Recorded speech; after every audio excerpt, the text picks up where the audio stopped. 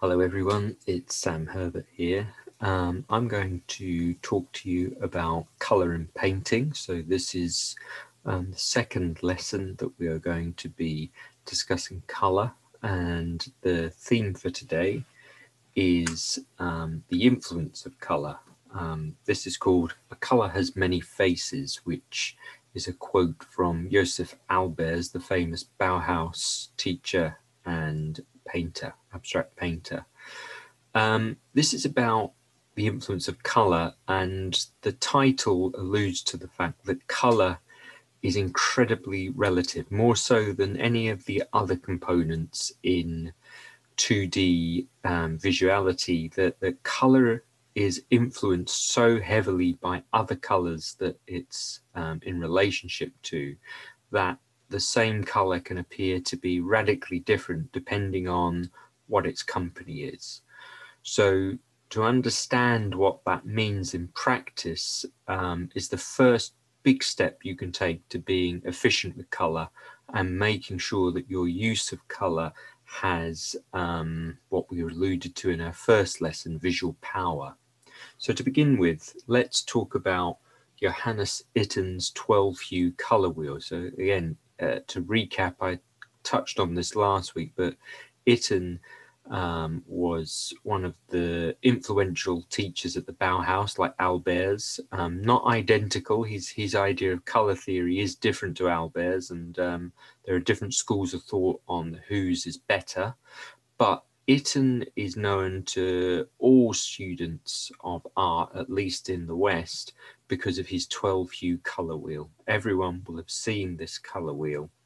And I spoke a little bit last week. We were looking at the difference between colour theory and colour practice, where we were looking at the practice of mixing and how Itten's colour wheel sometimes isn't the best guide for mixing. Well, today you're going to have to, for the purposes of this lecture, you're going to have to put that to one side, because we're going to look at the theory of it first, and then it will be applied into practice, into actually making painting. So I hope that makes sense. So let's just refresh our memory what the colour wheel actually is. So the first part of the colour wheel is this: the three primary colours, yellow, red and blue, or as I've written it there, red, yellow and blue. Then there are three secondary colours, so we're now running up to 6 colours. The secondary colours, they're the admixture of the three primaries. So yellow and blue is green, red and yellow is orange, and red and blue is violet. And then finally, we connect these with the tertiary colours, to arrange these with the tertiary colours, and that gives us the famous colour wheel. The tertiary colours are yellow-orange, red-violet, blue-green, and yellow-green. That's the 12-step colour wheel. Now, of course, it's arbitrary, the 12 steps. The 12 steps were decided on by Itten because they seemed the most efficient, they seemed the most clear-cut to us. There's no reason why you couldn't have a 100-step colour wheel with the colours gradually changing as you move through. Itten chose this model because it was the clearest, it was the simplest to understand, and in effect it does its job. Most colours can be pegged to one of the 12 hues that are on here. So now we've established that, let's move on. That's the colour wheel without the writing on it as well, just so you can see it. It's from Itten's famous book, The Elements of Colour, a very, very influential book on art education and colour. Let's talk about the primary colours. So again, there is a question mark. I've put a slide here showing you, reminding you that there's a difference between additive and subtractive colour. Subtractive colour is the use of pigments. So, and we established last week that the best pigments for mixing subtractive colour aren't red, yellow and green. They are magenta, cyan and yellow. Interestingly, when you use light, just to confuse matters, green is actually the optimum color and not yellow when you use light to more properly to get light. And that is provable when you think of RGB displays, red, green and blue. That's why they use it, because they're the most efficient ones to go together to merge to make white. So it's slightly confusing that we are left with red, yellow and blue. Itten explains that a little bit in the Elements of Color. We just need to live with that red, yellow and blue in artist purposes, not mixing, but just in terms of fundamental primary colors, they're the ones that have been established as the primary colors. But I just thought I'd put that there because some of you may be confused, because you do see that red, green and blue coming up. So red, yellow and blue are the fundamental primary colors. By fundamental primary colors, I mean that they are the absolute blocks of where color comes from. The thing that's really important to take on about the three primary colors is that they are completely different to one another. There is nothing of a yellow in a blue, and there's nothing of red in a yellow, and there's nothing of red in a blue either. They are completely things on their own. They attract one another because they're in what's known as a complementary triad. What that means is that putting the three together, they kind of work together. We spoke about complementary colors being the two opposites. Because they are three opposites, there is something about them being together. They complement one another because of their differences.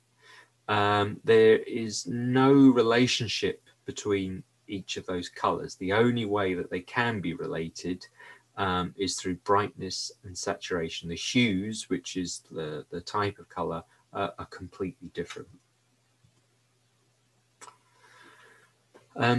More on the primary colors. So the thing to think about here again is about that relationship that the three of them have to each other, that they complete one another, that they seem to want one another, that when they are together, they offer something to a painting that is able to successfully balance the three primary colors. They exclude one another because they're not in it, but they are also attracted to one another. That's what we mean by complementary. If a composition works with the three primaries, and this is the key thing, you get the balance of them right, and the balance can depend on what your composition is, what's going on in the painting. There's so many variables there that there's no hard and fast rule on that. You have to start developing your own sensibility about where they balance. But when you do get the balance between red, blue and yellow, when it's successful, it feels decisive. It feels like it needs to be there. It feels like it's always been there. It confers a real sense of stability and classicism. That is, if you look at a lot of classicist painting from art history, you'll notice they make great play of how these three colors interact with one another and how they lock together, and they create that sense of stability. Poussin is a good artist to look at in that respect.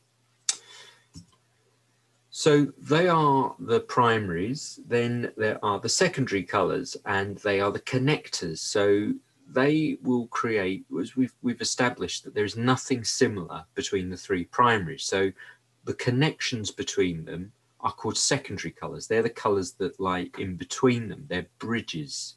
So orange is the bridge between yellow and green. Green performs the same service of blue and yellow, and purple does the same for red and blue.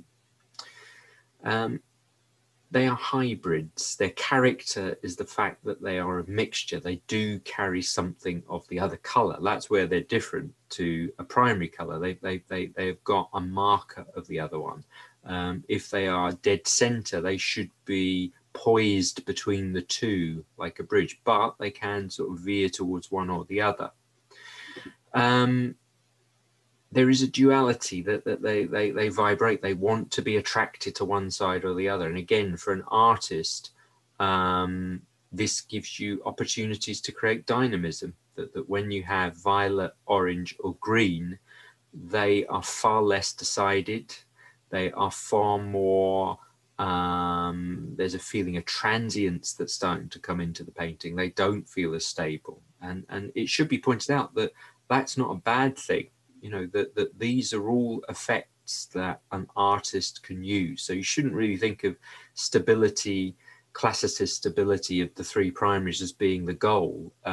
There's so many examples where you might want creatively to put a disruption in, and that's where thinking about use of the secondary colors can become very, very powerful, when you can use that in relationship to the primaries as well. But the secondaries, the thing to say about them, they are defined by their relationship to the primary colors because they sit between them. They are the bridge. Other things about the secondaries, so they are they are the transitions. They're not the pole. The poles of the color are the primaries. The secondaries aren't the poles. They are the points at which other things move from. So a good example is this watercolor by Cézanne, that if you look at a lot of Cézanne's late watercolors, they're extraordinary, that they don't use pure hues, or when they do, it's very significant where Cézanne will put pure hue in. They are always feeling like they're moving or in flux. There's no rest anywhere. But the genius of Cézanne is that he's able to balance those in an incredibly compelling way. And this is a fantastic example. If you look at this watercolor of Mont Saint-Victoire, you know, green, orange, and violet in there, and just the balance of that is a fantastic example of how you can use the three secondary colors to create a really strong feeling of movement, of transience, of flux. Extremely powerful. Other things you can think about is if you are making a composition and the primary elements, the primary colors rather, are subordinate elements. So that means that you might have a red and a blue. I mean, you shouldn't. We don't work in threes. You know, you need a variety of colors sometimes in it, and it could well be that you do have blue or red or yellow in there, but they are subordinate. That is, they are not the defining color. They can become the subordinate color and the secondaries take over. The key thing is that they are still there. The point about that is if you've used the secondaries, the secondary colors, an orange, a green, and a violet as the primary elements of your painting, they're always defined by their relationship to the primary color. And this example, very famous example by Matisse, there are two examples of the primaries here, where they're recognizably primary. That's the blue of the sky, and there are little blue flecks, much stronger blue flecks in the bouquet. Other than that, everything else is sitting in between. The red of the ground looks like there's an element of blue and yellow mixed into it. There's purple in the mountains, and particularly the dominating color here is the fact that there's this washed out yellow that seems to be going through everything. It looks like Matisse has mixed it with a lot of the other colors. That the green of the sea looks like he's mixed yellow in it. That there's yellow in the sand as well. There's yellow in the figures. So we are, even though it's not really present, its absence defines the painting, and that's how Matisse has been playing around with the color and the use of balance there. A very, very sophisticated use of color in this example.